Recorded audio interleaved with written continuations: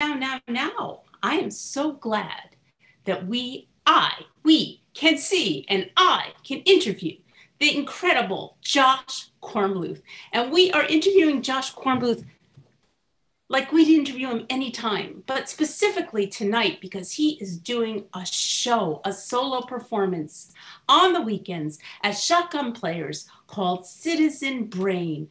Hey, hello, Josh. Hi, Stephanie. How's it going? It's good. It's really, really good. Cool. Cool. Things are okay here in Berkeley, too. You know, Yeah. everything considered. Did you get a haircut? I got a haircut.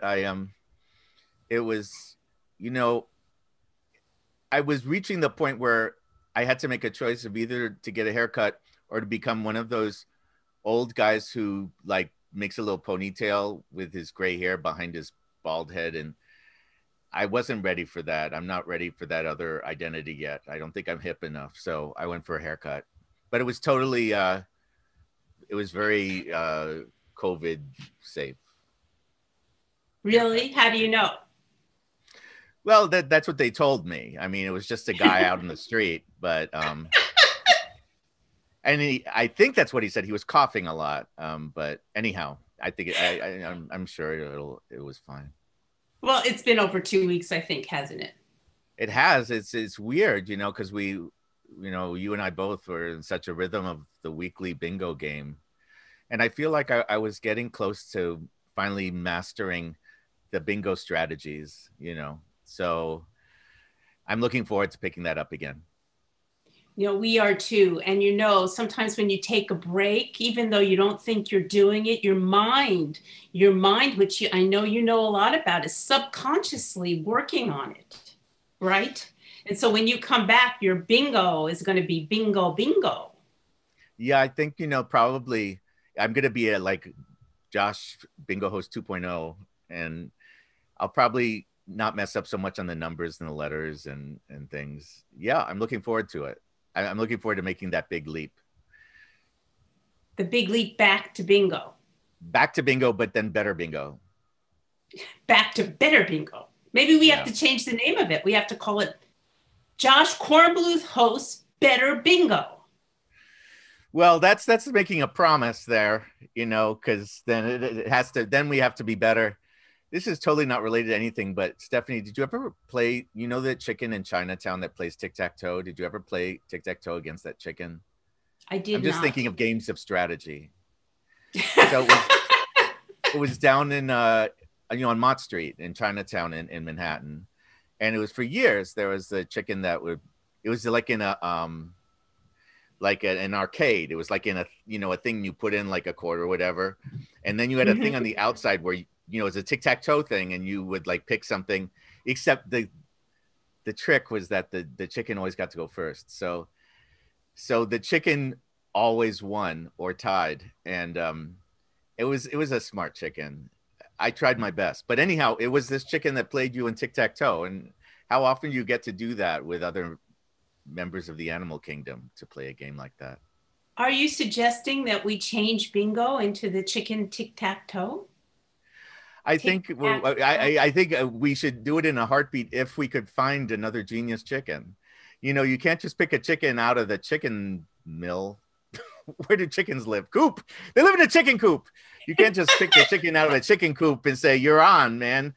Play, or ma'am, I guess. Play some bingo. I don't know. We seem to be going far afield, Stephanie, but I just what I mean to say is I tried my hardest to beat the chicken, and but the chicken went first, and so that's like a big advantage. I see. I understand. I'm sorry you never beat the chicken. I do. Oh, someone in Nettie or Net in says she saw that chicken at the Texas State Fair and couldn't beat it. It's the same chicken? Uh, well, see, I don't know. I don't know because they might disguise one of the chicken. They might have disguised one of the chickens so that it looked like the same chicken. I don't know. All right, all right. So I'm looking at some things, and I want to be clear that Stephanie's MarshStream is an interview show and always has been since day one. But we will see a short performance eventually from Josh. So for those of you who are wondering, let me tell you this. Okay, but let's get to the business at hand. You are doing a performance at Shotgun.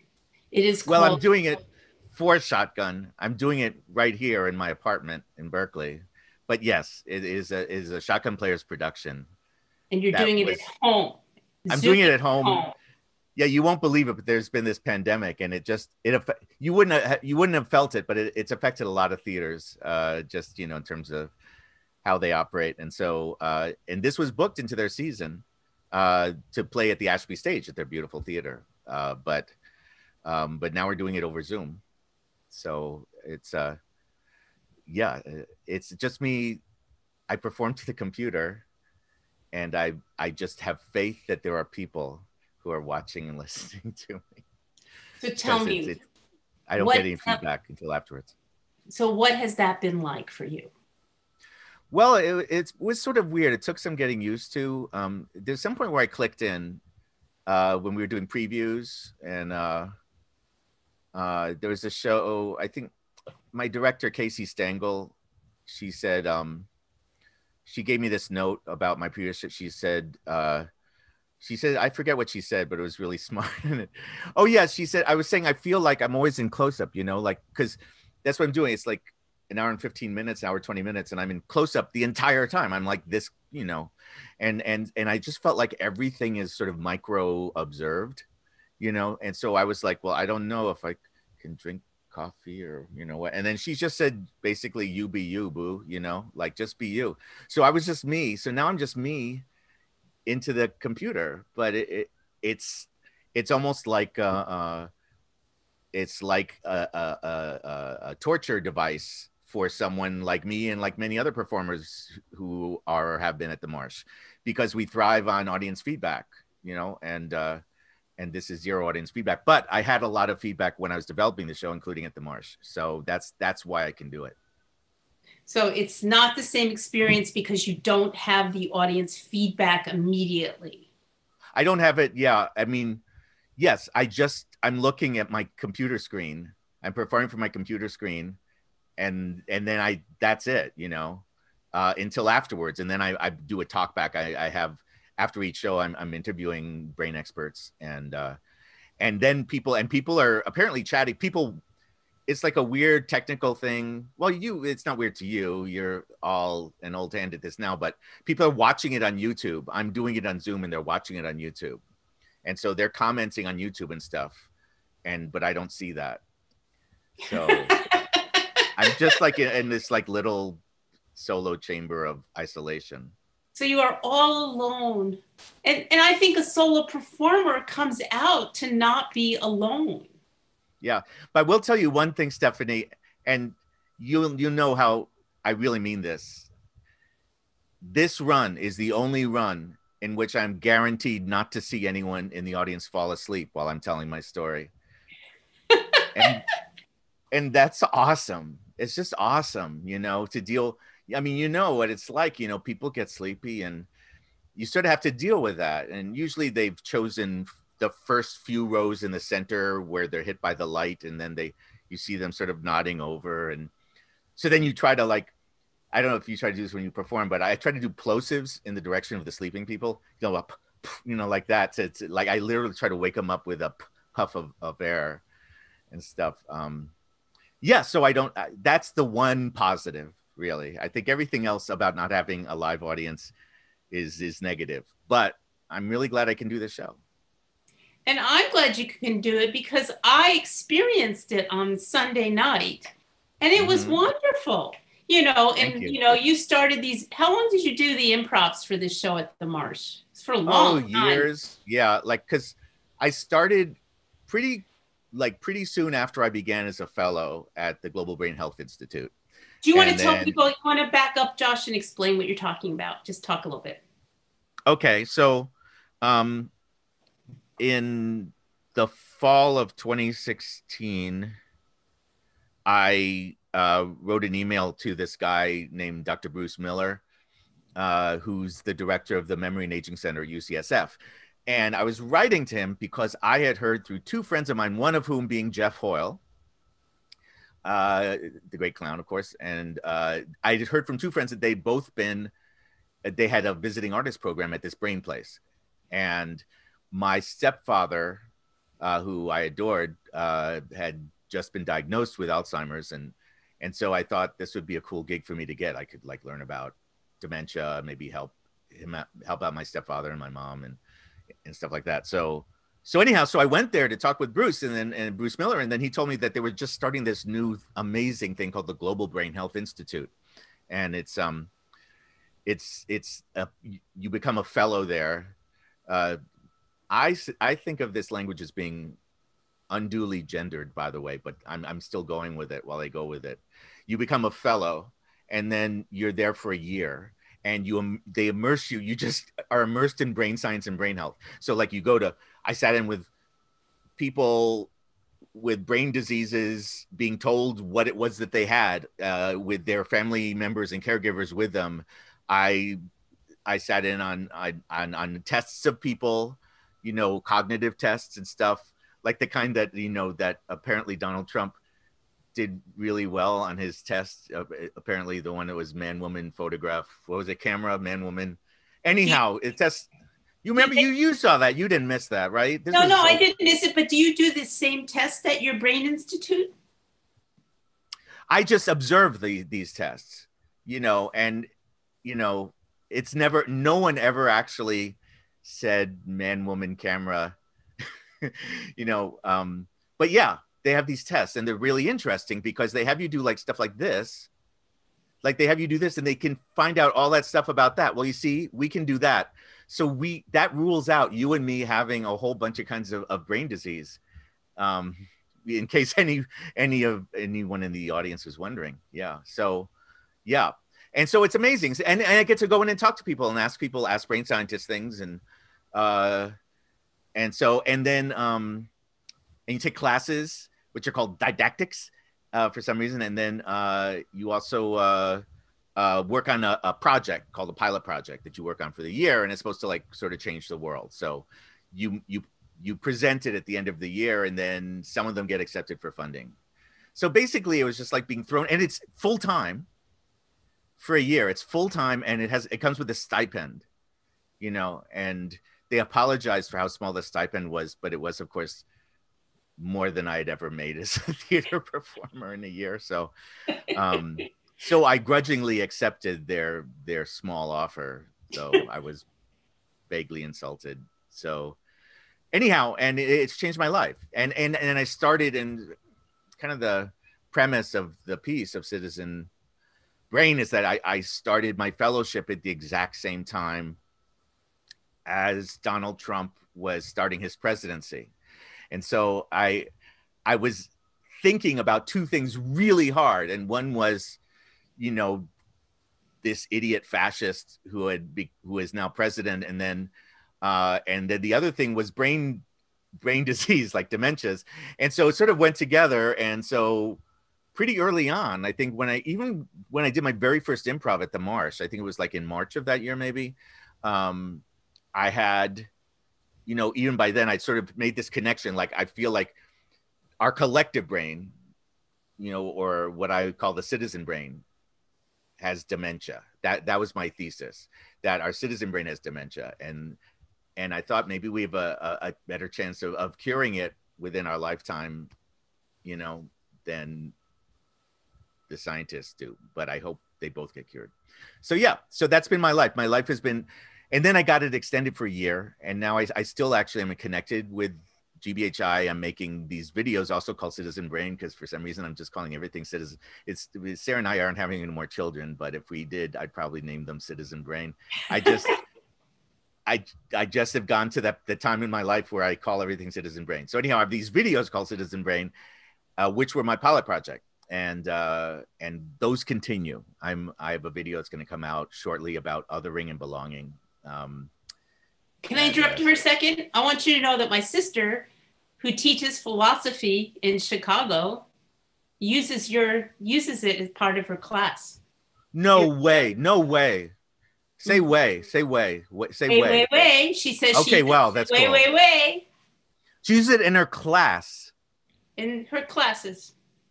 Her in philosophy classes. I don't remember which philosophy. One. So it's not like derangement syndrome class or anything. It's philosophy. Wait, my videos? Ethics. Oh, that's awesome. That's really cool. I mean, this makes this whole interview worth it for me. That was really great. It would have been anyhow.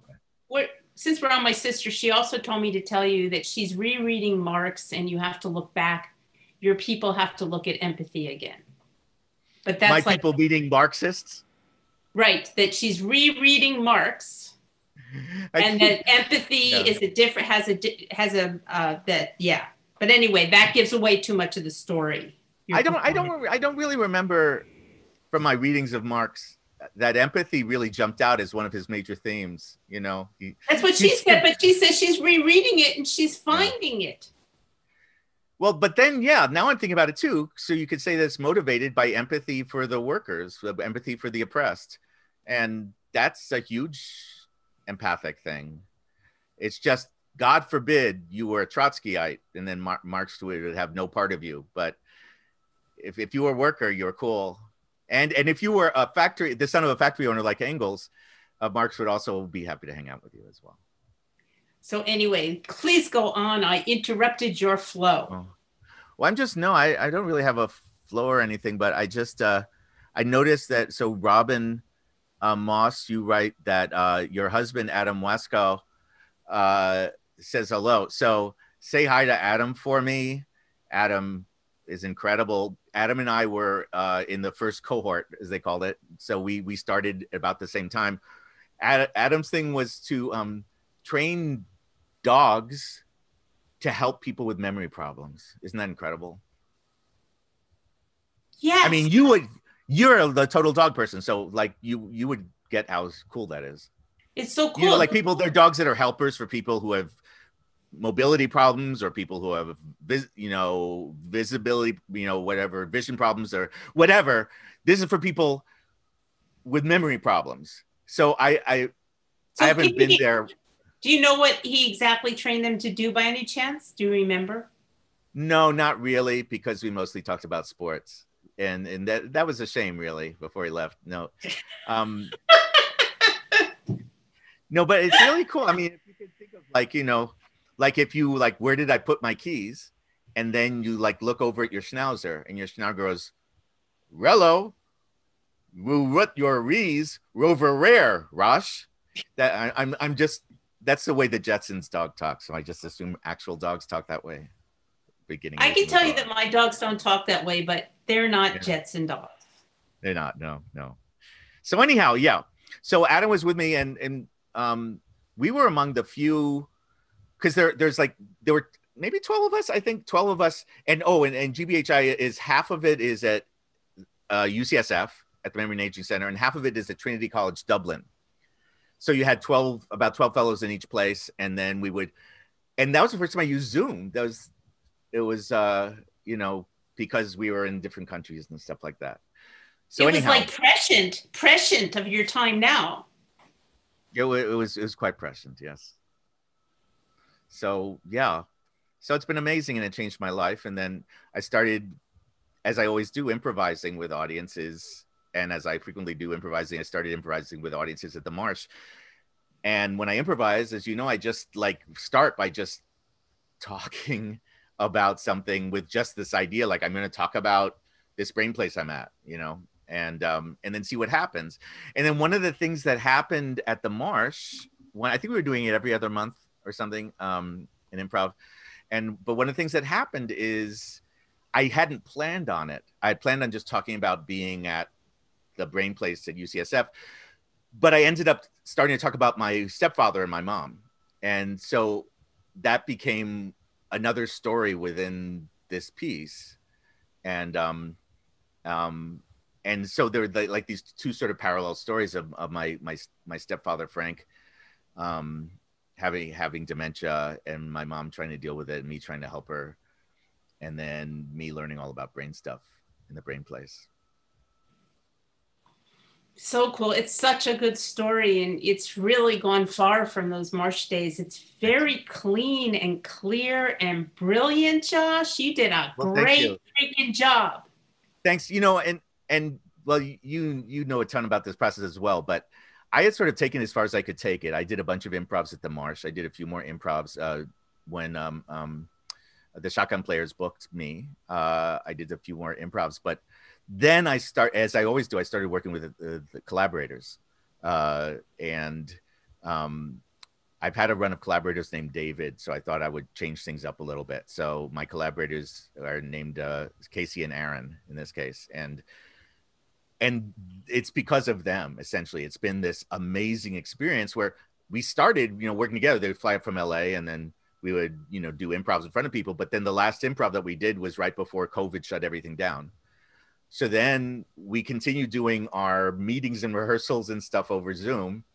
And so I'd be in Berkeley, and then they'd be in LA, and then Aaron moved his family to London. So we've been in those three places, including London.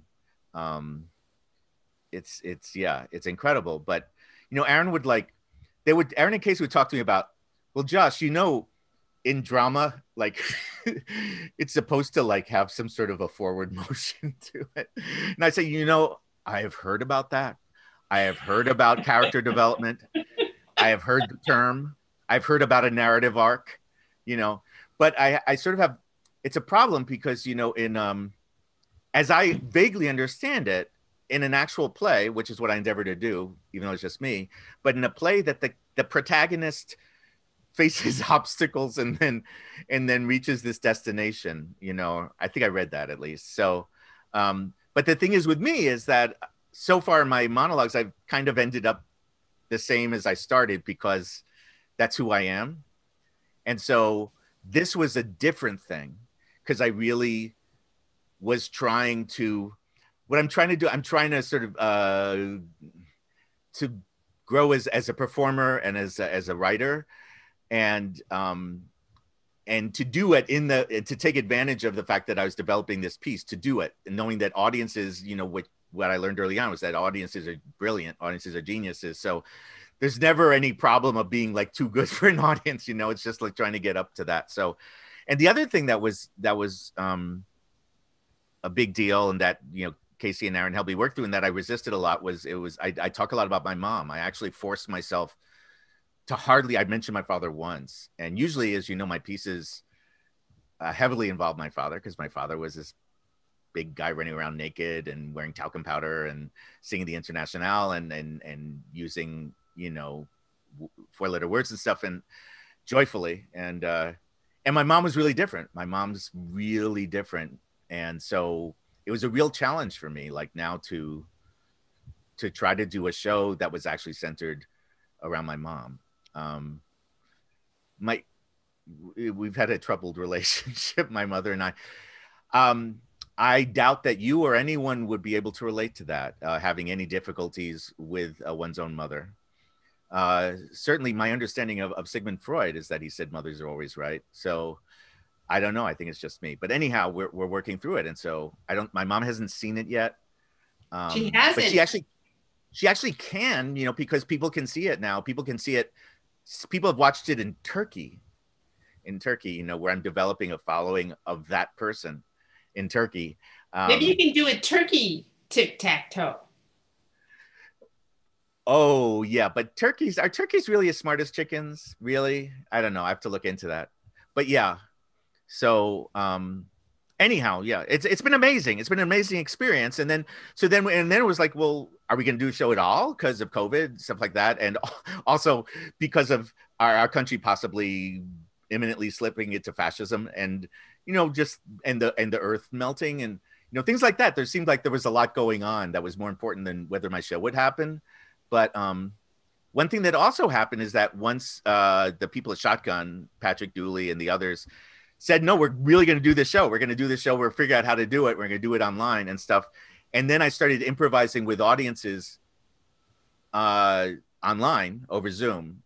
And in that situation, I could see the audience. I couldn't hear them, but I could see them. So I did get feedback, and then I got feedback afterwards. But as we developed it, it became really clear to me right away, because we had taken this break during the COVID thing for months. And then when I started improvising again, not having improvised for like months, I realized that like the piece had to address what it is that we're going through right now. Like where it had to address why it is that I was speaking to my audience this way rather than with them, you know? And then also it had to deal with anti-racism. It had to deal with, you know, this struggle to, this struggle to try to defeat metastasized white supremacy in this country. And so those things had to be in it. And it ended up and they are, but it ended up like, it fits in perfectly with everything else. It's as if the piece that I was working at the Marsh years ago was actually in preparation for when we would be, you know, sheltering in place because of a pandemic and fighting fascism.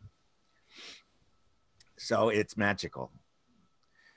It was really cool. The collaborators were really cool. They're really hard on me. It was like, I had these stories. How did you find them? How did you find Casey? What made you choose Casey and Aaron? What did Casey do? What did Aaron do? Did they both direct? What was it? Casey is my director and Aaron is the dramaturg. I found them because of Aaron's sister, Gwen Loeb, who is, among other brilliant things, an actress and friend of mine.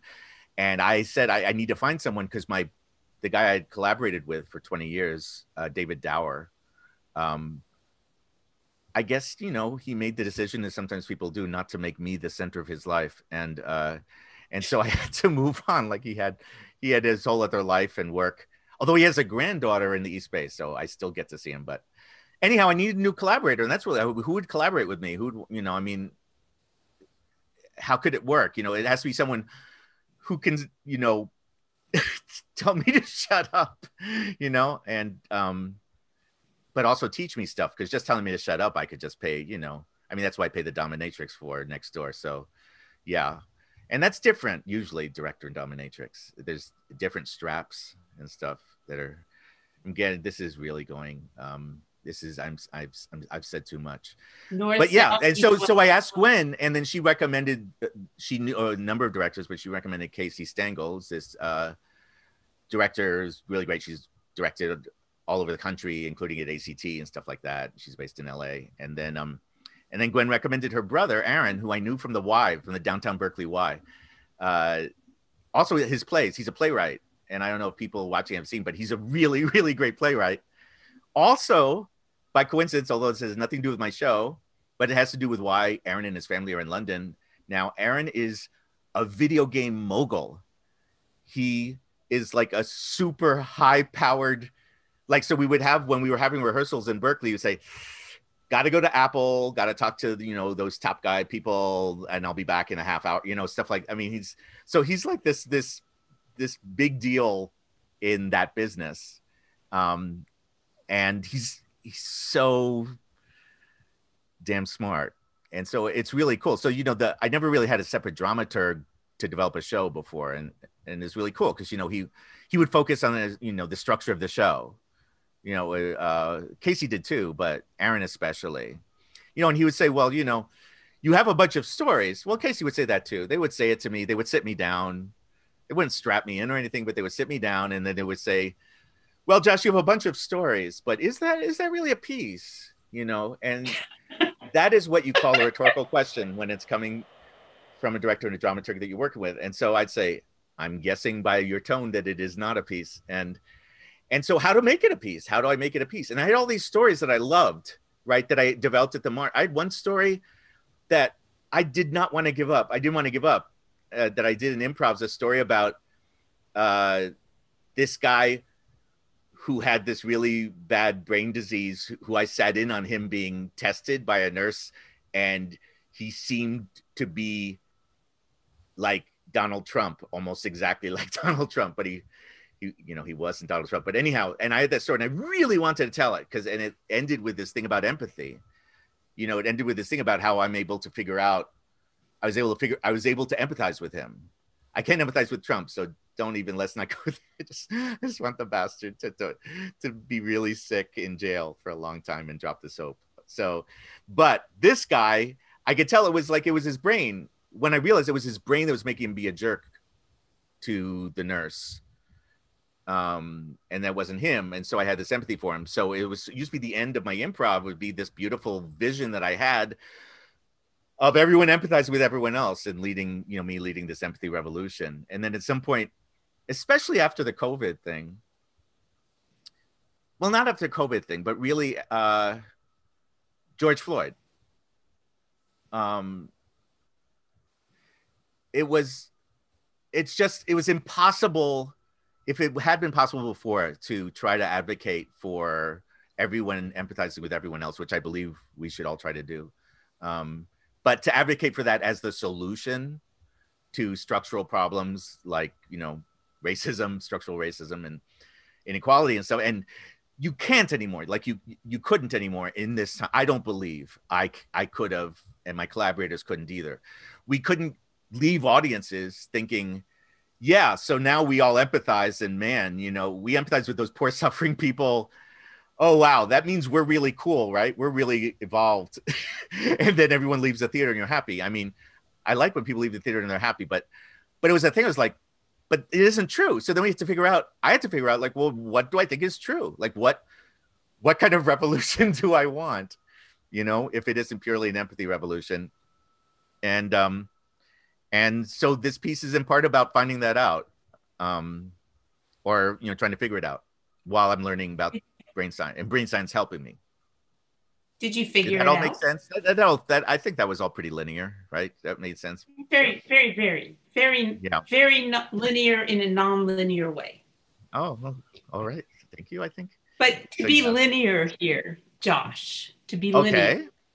Okay. Did you figure it out? I figured out what I believe. And by the end of the show, my character has expressed that. And I can't say, I'm sort of mixed, because then if I'm right, then I told people right now, and then it would help people to, have this revolution that results in all of us being happy. It'd be weird for me to withhold it because I'd want people to see my show, right? Especially for like a socialist to do that, right? But if you're a broke-ass socialist during a pandemic, maybe it starts to be forgivable. So that's what I'm saying. But there's other things that you're not gonna, I don't think trying to empathize with what's his name, Mitch, whatever, the guy who looks like a McConnell, Mitch McConnell. Oh, have you seen him? He's turning back into Voldemort. Have you seen his hands? Have you? And in his face too. He's like Voldemorting. He's like molting, or whatever the opposite of molting is. But I mean, like, they're just some people who are just so damn evil. More than I thought there were in our country. And yeah. I guess Star Wars was right. Meanwhile, Josh, before we go any farther, would you like to now do a section of your incredible citizen brain for us? Well, I thought maybe I'd do the beginning, because it's hard for me to do excerpts from on my shows, anything except the beginnings, because you would need to know what happened before in order to understand you know what I mean? So I think the beginning is perfect. Perfect. Plus, you happen to mention to me in your very nice text to me that you had missed the beginning, and so this is a chance for me to do the beginning for you. You are so nice. Thank you, Josh. I am. It's weird. Sometimes people do mellow with age. That's for sure. The beginning of this is sort of the beginning of Citizen Brain. So here we are online together, and I'm talking to you on Zoom, and we're all sheltering in place during a raging pandemic. And to me, really, there's two contagions going on. One of them started relatively recently, and that, of course, is the coronavirus. And the other one has been around for hundreds of years, and that's white supremacy. Meanwhile, out on the streets, there's a revolution happening, an actual revolution. People are coming out still day after day, night after night. They're coming out in Portland, Oregon, and in Louisville, and in New York, and elsewhere. There's all this revolution happening all around us. And that's what's weird about that, is that this should be my time. Because I've been a storyteller for 30 years, and all my monologues in some way have been about revolution. Revolution is my thing. Revolutions are us. Like, for example, my first show was called Red Diaper Baby. It opened in 1992, and it began, here's how it began. My father, Paul Kornbluth, was a communist. He believed there was going to be a violent communist revolution in this country, and that I was going to lead it. Just so you get a sense of the pressure. Okay, that's the opening of Red Diaper Baby. Since 1992, I've performed it, conservatively speaking, 92 quadrillion times. And I've remained, as we were talking about, Stephanie, I've remained quite steeped in the works of Marx. For example, I have read all 4 volumes of Das Kapital, even though there are only 3 volumes of Das Kapital. That's how deep inside this stuff I've been. So I should be all set to lead this revolution, right? And I should be all set to tell you about it. But at this time in my life, I've arrived at a new understanding of revolution. And the way I got there was through the study of brain science. It all started in the fall of 2016, by which point I'd pretty much given up on revolution. I mean, capitalism had won, and Hillary was certainly going to win, and we'd all continue to live comfortably in our neoliberal utopia. And then something terrible happened to my mom, Bunny. And you have to understand something. My mother had never been in love. Certainly not with my father. They divorced when I was a baby. But the one thing they had in common was the ironclad belief that I, their ungainly, socially awkward son, would lead the revolution that had been predicted by the infallible science of Marxism-Leninism. And usually, as we spoke of, Stephanie, usually in my monologues, I talk a lot about my dad, and I rarely talk about my mom. And now I'm going to tell you one story about my mother, and perhaps you'll begin to understand why. My mother, Bunny, was a librarian, but she aspired to be a published writer. And one night when I was like 5 or 6, this fire broke out in the apartment right next to ours in our tenement building in Manhattan. And it raged through the apartment, this fire in the apartment next to us, and it hollowed it out. The 2 young women who lived in that apartment barely escaped with their lives and with their cat. And even though the fire didn't get to our apartment, even after the fire was over, there was still on the ceiling, on our ceiling in the foyer, on the ceiling, there were like these singe marks from the fire from next door. So my memory of that fire afterwards was still really palpable. And that's when my mom decided to sit me down and tell me something. She said, Joshie, if we ever have a fire like that in our apartment, the first thing I'm going to do is I'm going to rescue my manuscript, and then I'm going to come back for you. And honestly, I was just happy to be in the top 5. But I think you can tell from that story, my mom, not a person who exudes warmth, not a huggy, touchy-feely sort of person. And so it probably makes sense to you knowing that my mother never fell in love. And my mom had plenty of boyfriends throughout her life.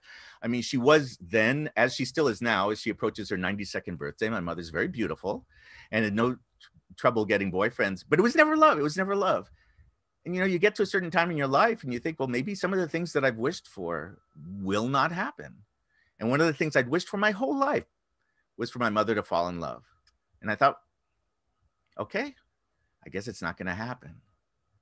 And then when my mom was in her late 70s, a man named Frank Rosen came into her life. Frank was a retired union organizer and an electrician. In fact, he was an organizer with the United Electrical Workers, the UE, really incredible union. And like my mom, Frank was a communist. So Frank lived in Chicago, and his loving wife, communist wife, Lois Ann, tragically was diagnosed with a cancer, and it moved very quickly, and Lois Ann died. And after a suitable period of mourning, Frank decided that he's one of those people who needs to have a partner, and being Frank Rosen, he needed to have a communist partner. So Frank went around Chicago looking for a suitable communist woman, to be his new partner. And none of the women he met, he felt were up to snuff. So Frank went bigger. He placed a personals ad in the Nation magazine. You know, communist widower, mid-80s, seeks communist woman, 70 to 140 for a long-term relationship and hopefully marriage. And he was flooded with responses. Frank was just inundated with responses. It turns out, at least at that point, that if you're a communist widower, it's a seller's market.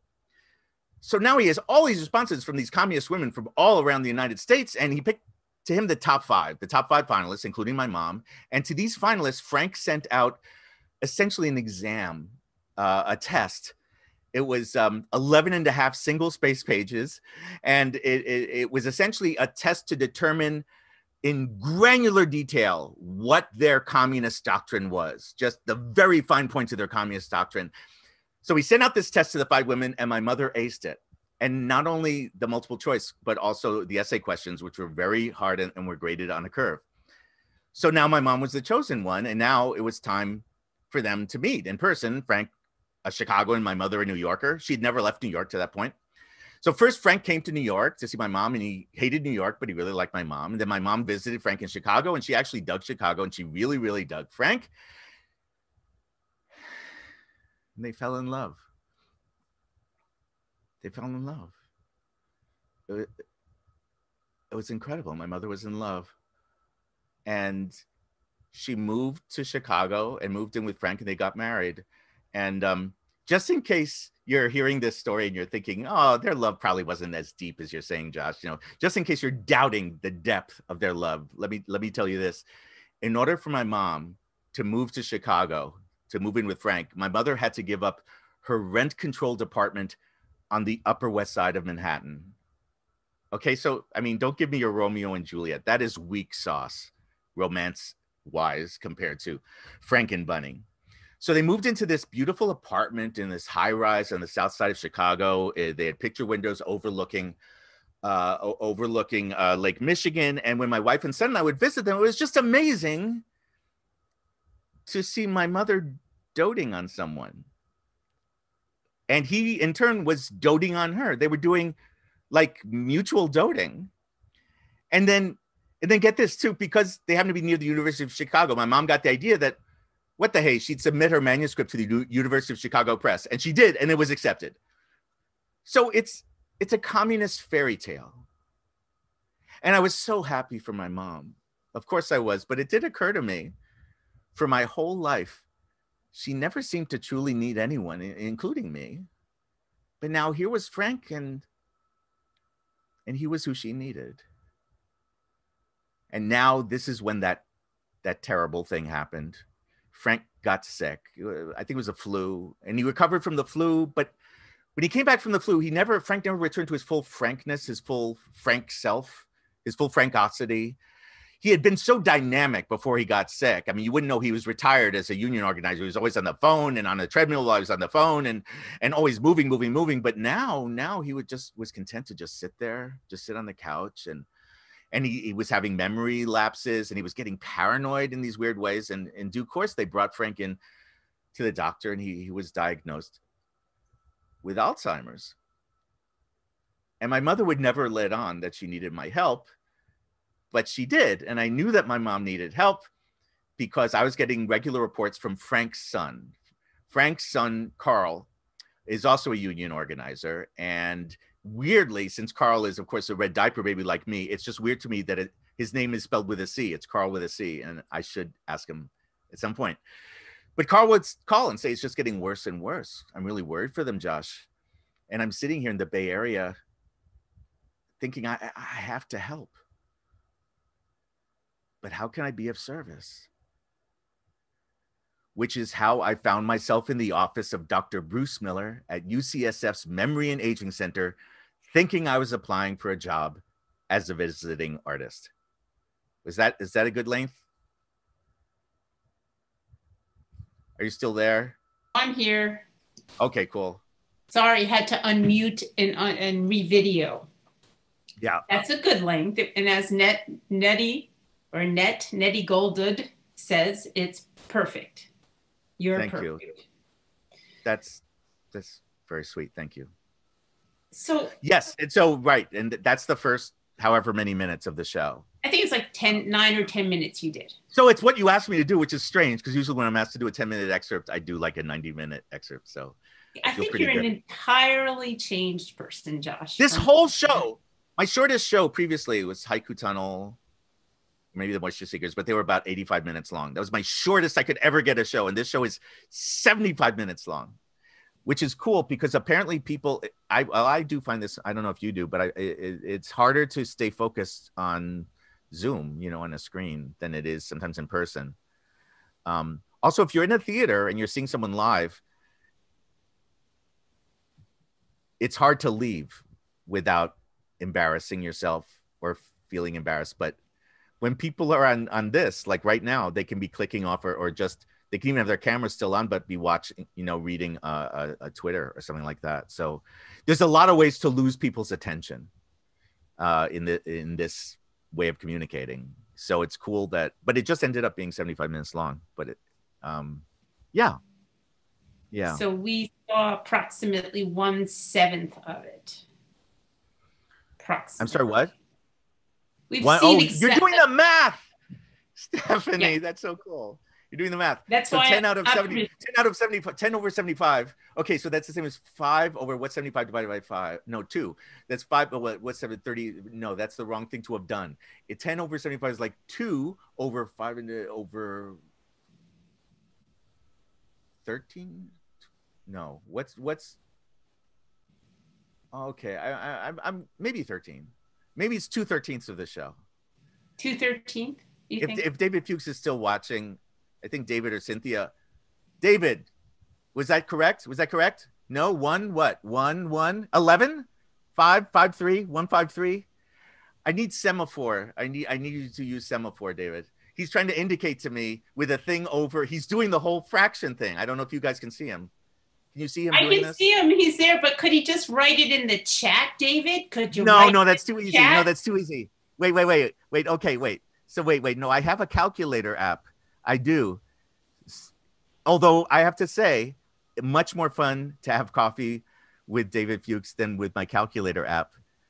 But here's the calculator app. So what do we say? 10 minutes divided by 75. 9 minutes. 9 minutes. You did 9 minutes. Okay, make me do that. Sure. Why not? 9 divided by 75. And so that was. Oh my God. I don't know. It says 0.0148148.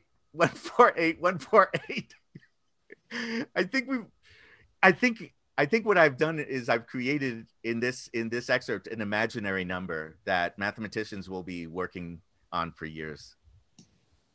Yes. But there's more. There another 65 minutes or 66 minutes.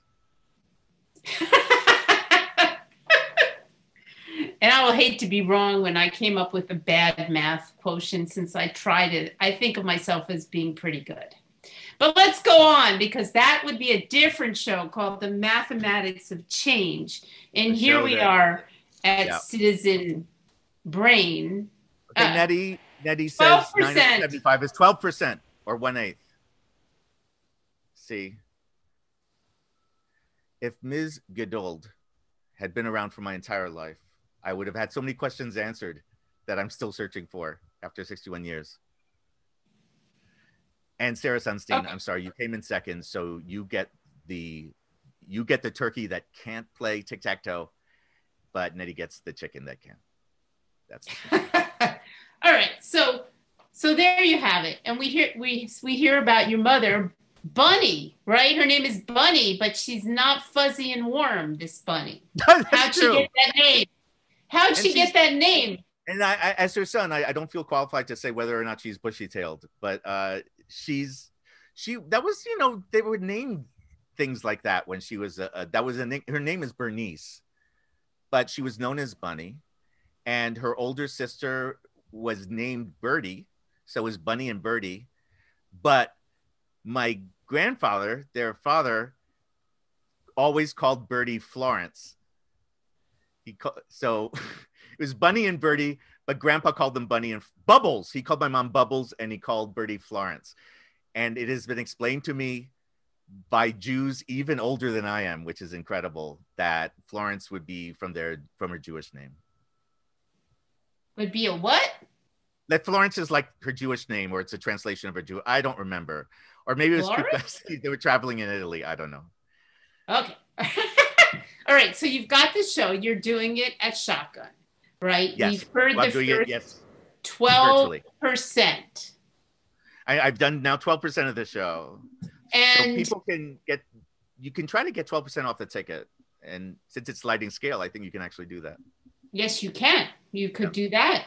So never mind. Let's not have any more math conversations. So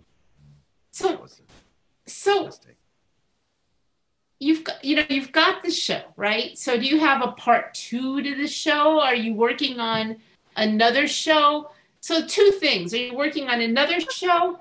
And are you still at the Brain Institute? I just worked super hard for years on this show, and it just opened, and Stephanie was saying, oh, well, if you don't have another show, then I for one am disappointed in you, Josh. And that's hard to take. Can I just say something? Yes. I'm not asking that question because I have expectations. Okay. And I'm not disappointed. Or anything. No, I actually knew you weren't disappointed. I knew you weren't disappointed. It's just a question. It was just a question. It was a simple question. No need for me to get defensive. This is the same conversation I had with my therapist 2 days ago. So yes. And no need to make a joke about it. So what were you asking me? Is there another show coming? No, not right now. This show is just brand new, and it kept evolving as my shows tend to do right up until opening night, and probably will evolve a little bit as it continues. Also, it changes a little bit. There's a joke. There are a few jokes in the show, but there's one particular joke that is I leave blank in the sense that I don't know what the joke is until that day, because that one joke is based on something that's happening in the news, right? So at the risk of like giving away something that would be cool in the show, but what the hey, it's a joke about, I'm explaining in the piece, I explain a lot about brain science. So if people are worried that, there won't be a lot of brain science in it, you can rest easy. There's brain science. And one of the things I talk about in brain science, and it's important for my empathy revolution, ultimately, is emotional contagion. Emotional contagion is like an actual thing. It's an actual neurological term, emotional contagion. And emotional contagion, we all have it. And emotional contagion is why if a baby in the middle of like a newborn baby ward at the hospital starts crying, and then the other babies start crying in the ward, why are the other babies crying, right? So here's where my joke goes, right? So last week it was, they're not crying because Rudy Giuliani never got to finish his interview in the hotel room. No, they're crying because of emotional contagion. See, so that joke changes. And then before that, it was they're not crying because they're afraid that the fly that landed on Pence's head caught COVID from him.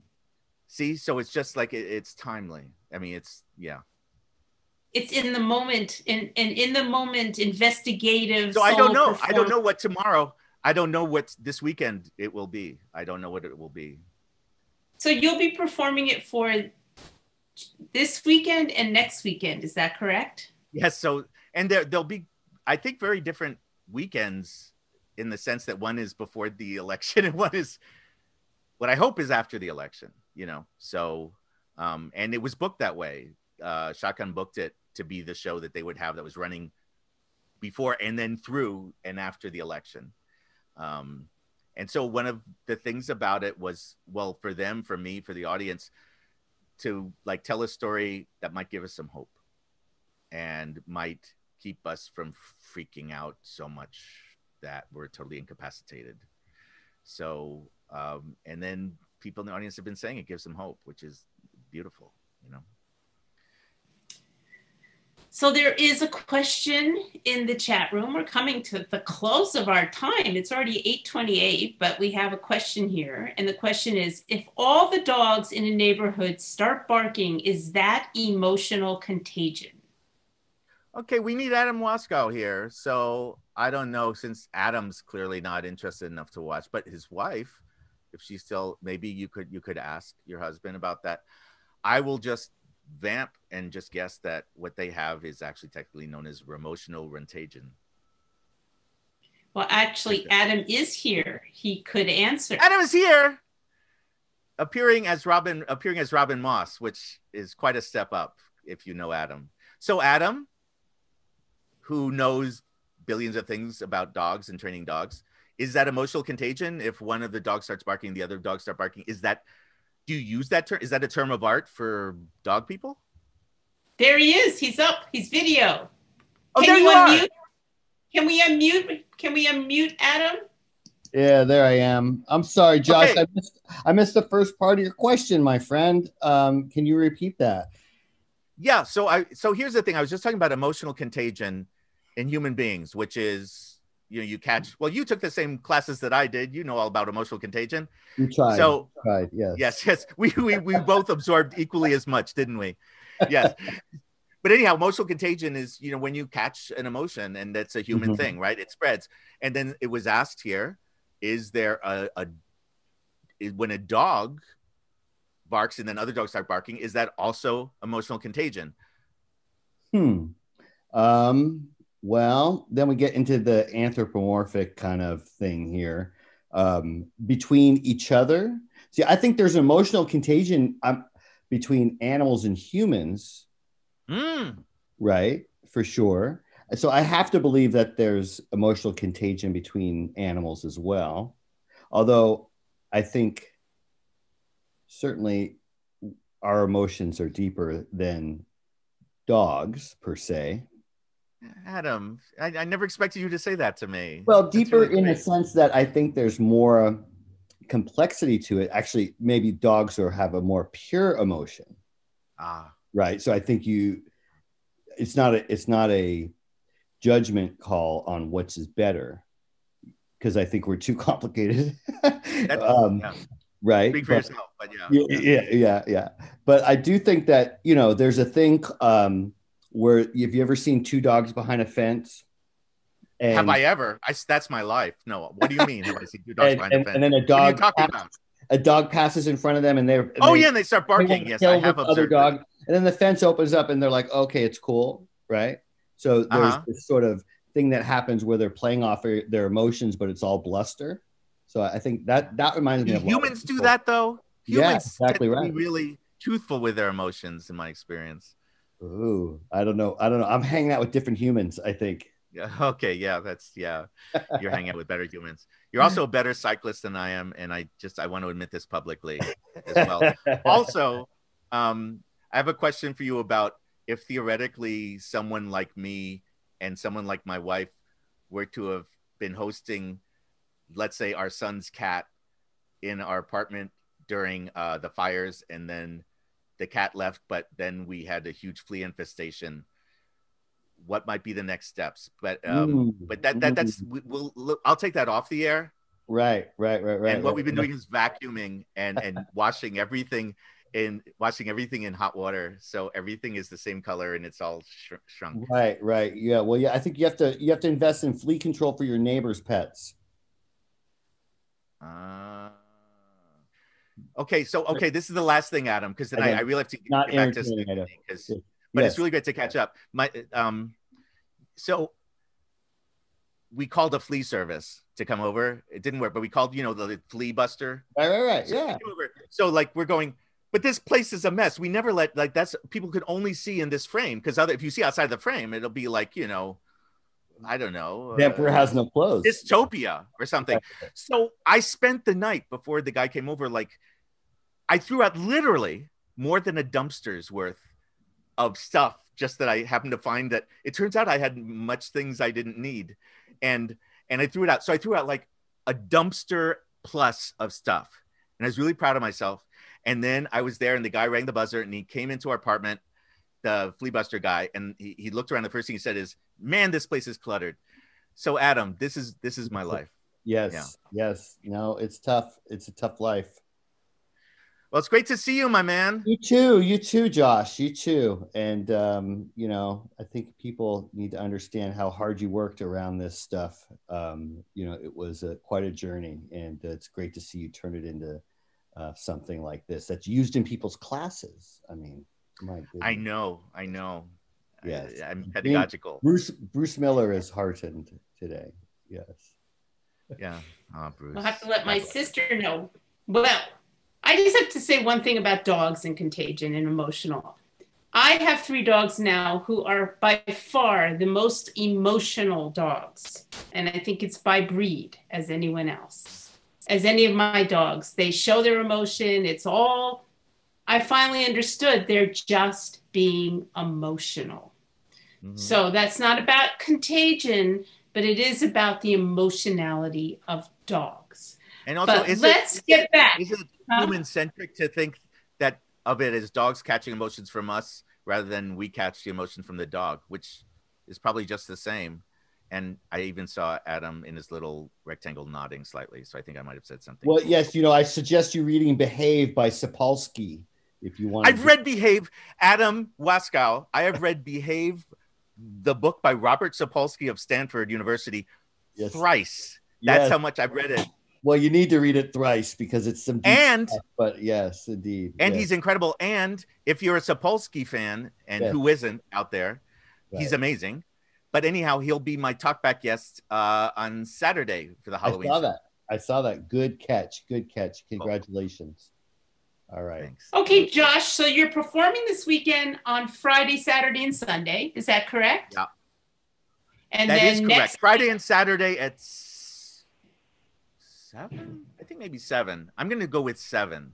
And then Friday and Saturday at 7, and then Sunday at 5. Yeah, that's where I got confused. And then the final weekend is the same Friday, Saturday, and Sunday days. Friday, Saturday, Sunday, 775. You can see Citizen Brain with Josh Kornbluth, and I encourage you all to see it because it is wonderful. It has an incredible story, an incredible performer, an incredible message, an incredible emotional contagion. And the critics are saying, among other kind of things, they're saying, don't think you've seen it if you've only seen 1/9 of Citizen Brain. If you've seen 1/9, you barely have seen it at all, is what they're saying in my head. Well, thank you, Josh, for joining me at Stephanie's MarshStream. I love having you on. I'm so glad you are here tonight. So and nice we get to see each other, even without bingo. I know. I mean, this has been the most we've seen each other in years, in the 30 years. It's true. Every Friday night, except for these 5 when you haven't been here, or 4. But come Friday, November something, whatever it is, 6th. So So I'll either be accompanied on either side by jackbooted fascists, or else we'll have held out a little bit for our capitalist democracy. I'm looking forward to hopefully the latter. Right. But yes, I'll be back, and we'll be playing bingo. And don't be intimidated if you've never played bingo. It takes a while. There's a learning curve, but you'll get there. You'll get there. And not only that, Josh is like the best bingo host in the world. He just does amazing stories about Ben Franklin or this or that, and I'm sure I'll have a lot to say about a stream of consciousness bingo hosting hour. Right. Yeah. So a very unusual bingo. So please, everybody, join us. Thank you so much for coming.